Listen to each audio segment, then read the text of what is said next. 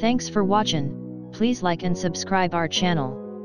Wow! Trump quadruples Obama's record and destroys Barack's legacy today. It's safe to say President Trump has been one of the most effective presidents in history. Don't believe me? Then you haven't been paying attention. The left has been distracted by Russian scandals. They melt down every time Trump tweets. Meanwhile, he's been transforming the United States. President Trump has done more in his first year than most presidents. He's certainly accomplished more than Obama. At the end of Obama's first year, the nation still suffered from the Great Recession.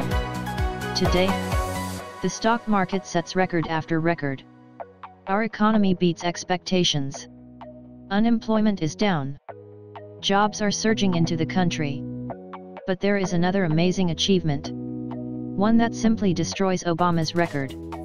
And the left is all but ignoring it. From Axios.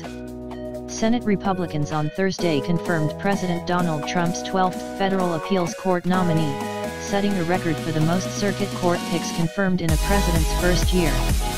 Why this matters: the federal courts carry significant weight in almost every area of policy: gun rights, executive power, LGBT rights, freedom of religion, etc., and have blocked multiple Trump initiatives in his first year. Trump's picks of young, conservative judges for the lifetime appointments will far outlast his presidency. Former President Barack Obama successfully appointed 3 appeals court judges in his first year in office in 2009, as well as Supreme Court Justice Sonia Sotomayor. His predecessor, George W. Bush, got 6 confirmed. President Trump has appointed 4 times as many judges than Obama. Why is this so important? These judges will serve for a lifetime. That's at least 30 years, or more. They will decide crucial matters that affect every one of us. And they're all conservatives.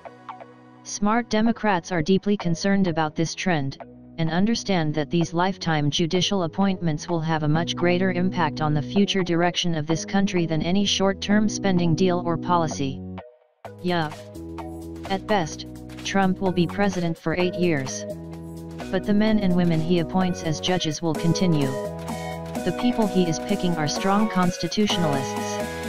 They won't rule in favor of radical liberal policies. That means they will oppose gun control and abortion.